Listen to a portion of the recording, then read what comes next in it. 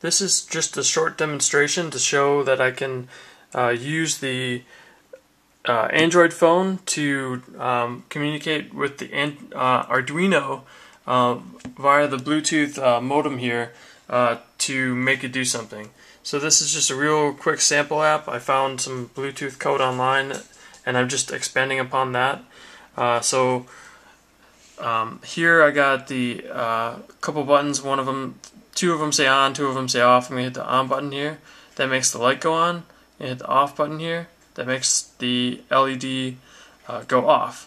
So on, off, on, off.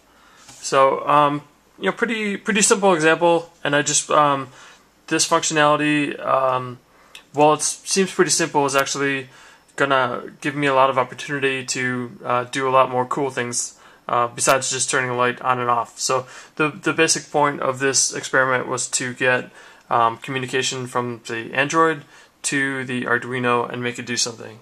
So once more, hit the on key, on, off,